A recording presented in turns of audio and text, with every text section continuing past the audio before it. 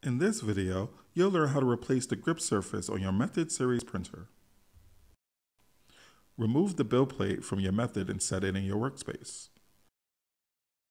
Use an X-Acto knife or other work tool to work up an edge of the build plate surface. Once a corner is unstuck, remove the build plate tape.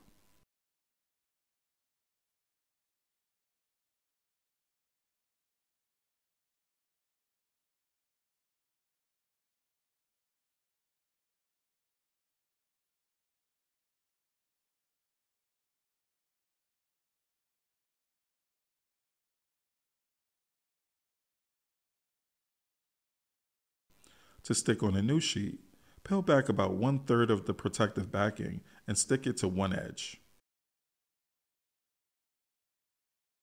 Using a squeegee, gradually smooth the grip surface, slowly removing more of the backing until the grip surface is completely stuck to the build plate.